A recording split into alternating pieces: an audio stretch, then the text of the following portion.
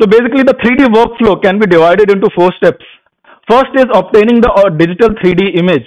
Now, I might use the term 3D image or 3D model interchangeably. Okay, so दोनों एक ही चीज है. Now, obtaining the 3D image, it can be either of the two ways. One is from the CT scan. Patient का जो DICOM files होंगी उसमें से we can generate the 3D model using the process called as 3D segmentation. Okay, जो कि आज हम करने वाले हैं. Second is the easier method, intraoral scan आते हैं. So second step is editing. We take the 3D model, we edit it, or we create a surgical guide. Whatever it is, I kept it under 3D editing. Now, once you are done with the editing, you are going to generate the STL model. STL model that is going to be fed to the 3D printer, जो कि print करेगा. Okay. Now we feed the STL model into the printer, and it is going to do a process called as slicing. Okay, I'll show you what slicing is. तो अभी बस देख लो, ये 4 step हैं. We obtain the 3D image, 3D model. We do mock surgery or we create a surgical guide, and then we generate the STL model, the final model that we want to use, and then we print it. Okay. So obtaining 3D image, as I said, it can be with a CT scan or a CBCT. Okay. Or easy method, intraoral scanner. बाकी सारे steps I'll explain. In edit, we have the mock surgery and guide fabrication, surgical guide, be it implant guide, be it resection guide. Okay.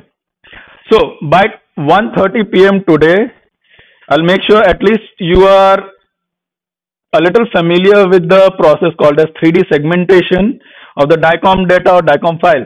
Basically DICOM file क्या होता है?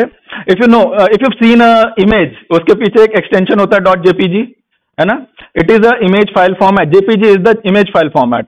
Same way, DICOM is the medical image format. Okay, .dcm. Okay, so we are going to play with these files today. Huh? So that is the first, and have some idea about how virtual surgery planning is done. So this is going to be a hands-on. This is going to be a demo part. And under virtual surgery planning, as I said, mock surgery and guide fabrication, and then finally 3D printing.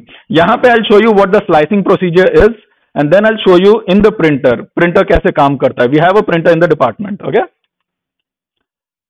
So we'll start with the 3D segmentation of the DICOM data. So this is a case of radicular cyst in the left maxilla. Okay, use radicular cyst. This is fine if you're going to show the CT scan to your colleagues or some surgeons. Okay, they have a practice of reading the DICOM files. But what if you want to show it to a BDS student? Okay, उनको इतना अच्छे से नहीं आता है. What if you want to show it in the lecture or in a presentation, whatever it is? One option of improving upon this is to record a video.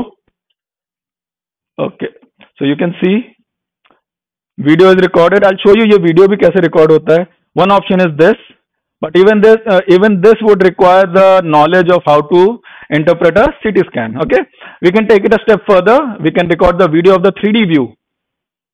Let's see. You can record this, but even a video is a sequential displaying of images. Video is just 30 images per second being displayed one after the other. Okay, so this can be helpful for a student, but we can take it a step further using a 3D model. After segmentation, we get a 3D model. We can use it in the PPT. अब आप बोलोगे, what is the difference between this and the video? You can view it from different angles as per your wish. This is on the right side. Now, if I want to see what is the involvement of the nasal floor, just change the view and you can see that. Okay. So this is the one application, teaching or presentation. Okay. And इसको print करके आपको जो करना कर सकते हो, that is a different thing. But 3D segmentation. Then this is a case of ossifying fibroma. One of my PGs presented this way during our interdepartmental meet. So if you show this to a BDS, किसी को भी समझ आएगा, this is the mandible and this is the lower jaw and the extent. And if we rotate this, the guy is going to see, okay, this is the lingual view, okay, posterior view. So then we come to the next step, surgery planning. So my first ever stint with virtual surgery planning was with this case. So in Pune, I was called in for a prosthodontist called in for me for this case. You can see the ridge is very thin. Okay, he wanted to place the implants. He wanted me to perform ridge split. And to be honest, मेरा पहला case था वो. I was a little nervous. So what I did was I took the patient CT scan and I created a model of the patient CT scan. I printed it, two models, and दो mock surgery उस पे practice surgery करी on the model. Okay, and then I went on and did the surgery. So there are less surprises once you have performed already on the patient's jaw. आपके हाथ में jaw था patient का, same anatomy. Okay, so this was the first. This was my first experience with 3D surgery, mock surgery. Then implant guides तो आप सबने देखा होगा. Okay, so this was this patient particularly. I was concerned. I didn't want to have any. You can say I didn't want to take any chances because the patient was an MD physician. Okay, high profile doctor. So I took the patient CT scan and I took a intraoral scan of the patient and I created a implant guide for the patient. Okay, these are the sleeves. These are the sleeves and these are the keys for the different drills. So, but still, I didn't want to take the chances. But one of the two implants failed, and then second attempt, I was able to do it properly. So failures होते हैं. Then next, this was the same patient जो मैंने अभी आपको बताया था, in which we did the all-on-4. Okay, same patient. Again, segmentation से I took the 3D model and presented it here. So इससे we created the bone supported guide. This is not soft tissue supported guide. Okay, we gave a long incision, reflected the flap, and this was directly placed over the bone. Okay, and this is the final OPG. Maxilla was done freehand, mandible was with the guide. Okay, so yeah, this, what do you see in this? Parasymphysis fracture and subcondylar fracture. Okay, so what we did was I again extracted the 3D model using the DICOM files and I performed the mock surgery, reduced the subcondylar fracture, I reduced the parasymphysis fracture, and I gave the model to my PGs to pre-bend the plates and to practice plating. ये आपको forward करेंगे. Just pass it on. Okay. So this is one use, mock surgery, and for practice, you can see the fracture line and the plate pre-adapted and placed, the same thing. Then we can perform mock orthognathic surgery. I'll show you an example of this. So you can see the face is also being manipulated along with the jaws. Okay, that is another thing. Then again, as I showed you earlier, implant guides. This was a teeth supported guide, tooth supported guide. Then we can create resection guides using this method. Patient specific implant, TMJ prosthesis. Again, patient specific implants. And this was the mandible printed for our PGs to practice orthognathic surgery and implant placement. So then, after all of this, we move on to printing. Once you have done everything, mock surgery हो गया या virtual surgery planning करके we created a guide, resection guide, implant guide, whatever it is, you have done it. You created the STL model. Now we are going to go ahead with the printing. हमें वो print करके model चाहिए to use in the surgery, right? So now, can you tell me what this is? ये क्या हो रहा है? What is this process called as? And this is conventional वाला. What is it? Prostho का है, lab में जो होता है.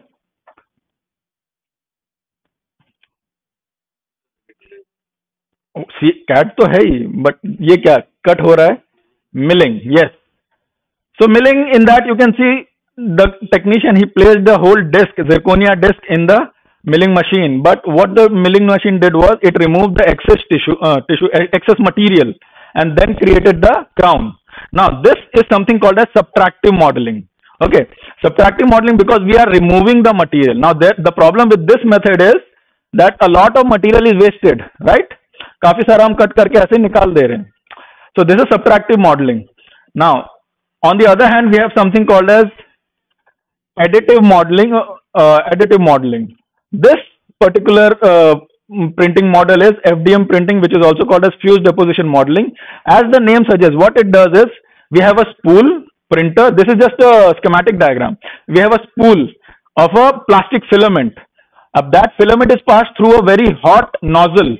Our nozzle में जाते it melts, and then that molten plastic is deposited layer by layer, and that is why you see the horizontal lines in the mandible that is printed, because we have a FDM printer at our department. Okay, so FDM printer. The printer that we have at our department is FlashForge Creator Pro 2, and the benefit of this printer is it can print two models together. You can see there are two nozzles here, 1 and 2. Okay, that is why we bought this one, because it is faster. In FDM printer, the printing speed is usually very slow. Okay, because ये plastic को melt करके deposit कर रहा है. Okay, so सिर्फ एक print करेंगे, it is going to take a lot of time. That mandible जो अभी मैंने आपको pass on किया है, that took 6 hours to print. Okay, so if we want to print two, एक एक करके करेंगे, it will take 12 hours. We can print two of them together using two nozzles. So 6 घंटे में दो मिल जाएंगे. So it is comparatively faster, of course, as compared to normal printers. This is the first mandible that we printed with a printer. I took a 4 hours time lapse of the mandible of the print, and the 4 hours are concised into 15 seconds, compressed into 15 seconds. And you can see the print is being deposited layer by layer.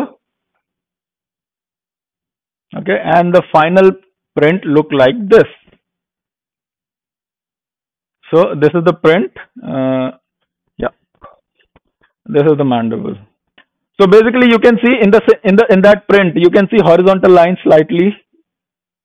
These are because of the layer-wise printing, fused deposition modeling. Then we have another common method, another type of printer that is commonly used in dentistry, that is DLP printer.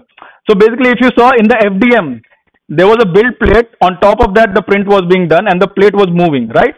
In that FDM, the plate was moving down. In this, the plate moves up, and in this, what happens is the plate is dipped inside the resin, liquid resin, and the resin is cured by a very focused light. इसमें भले इतना broad light दिखा रहा है, but the light is very focused. So जिस भी area पे the light is focused on the build plate, that area, the resin in that area is cured. It becomes hardened.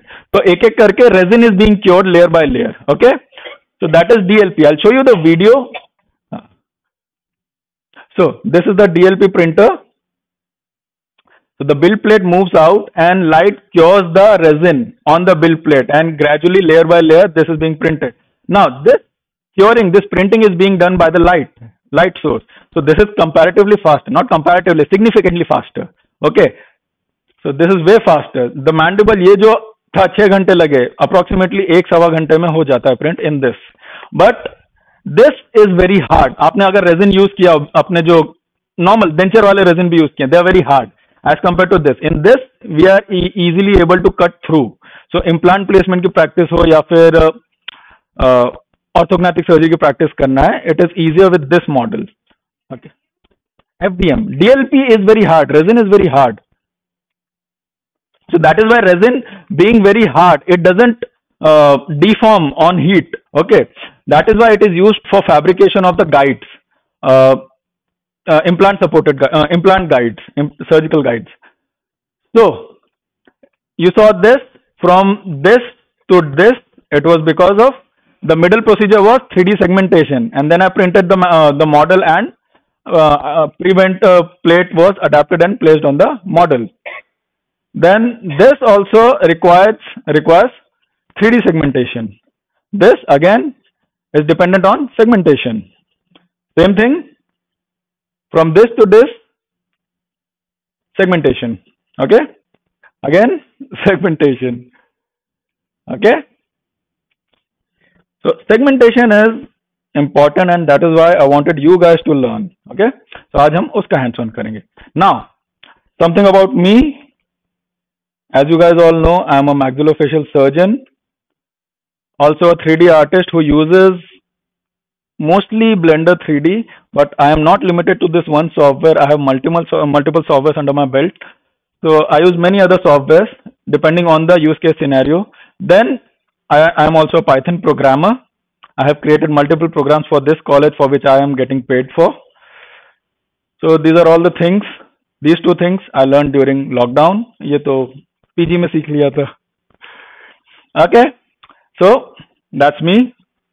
So I've dabbled with 3D surgery, virtual surgery planning, mock surgery since last 5 years. Mostly I use free softwares, which we are going to use today, but I'm not limited to those. Okay, so we're going to use 3D Slicer today, and with that usually I am more comfortable with Blender, so I use that. But there is another software, free software by Autodesk, also called as Mesh Mixer. We are going to use that. And there's something called as Blue Sky Plan. It is a specialized dental software. It is a, you can say, partially paid software. You can install it. You can use it for viewing your CT scans. You can freely plan your surgeries, implant surgeries. With this, you're going to get 2 free implant surgeries with Blue Sky Plan. Then after that, for every case, you'll have to pay $20. Okay, so you can say partially free. So these are the 4 softwares. And today we are going to talk about, we're going to work hands-on ISME, and I'll show you some demo with this. Okay, and then these are the free softwares. Then there are some paid software. Of course, these are the general purpose softwares. So these will work, but the learning curve is steep, and it is going to take a slightly longer time. Okay, as compared to the other specialized paid software. And these softwares are Materialize, NemoFab, and ExoCAD. Okay, these are very expensive. इनमें से सस्ता वाला ये है, बाकी दोनों are very expensive. This is especially used for orthognathic surgery planning. This is more of a general surgery planning software. Okay, so these are all the softwares that you should know about. These are the free ones, and these are the paid one. At least नाम पता होना चाहिए. My friend recently went for a government hospital के interview के लिए, oral surgeon. He was asked the question, what software do you use for orthognathic surgery planning? He didn't know. Most common is NemoFab.